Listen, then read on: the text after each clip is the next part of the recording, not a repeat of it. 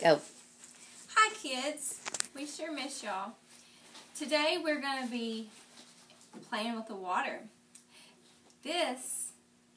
We're going to be seeing what will sink and float. This is a crayon. Do you think it will sink or float?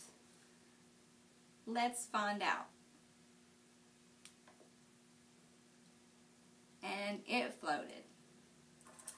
This is a clothespin. Do you think it'll sink or will it float?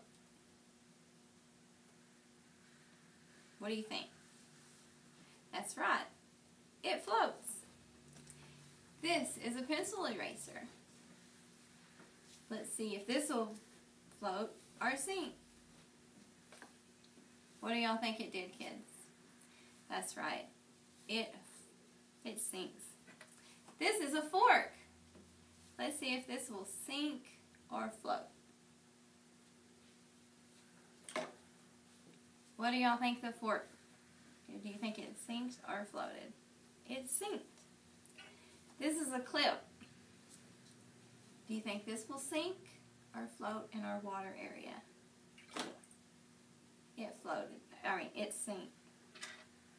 This is a screw. Let's see if this sinks or floats.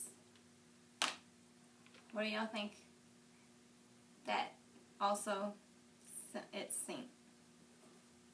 Okay, we have marshmallows. Let's see if our marshmallows sink or float.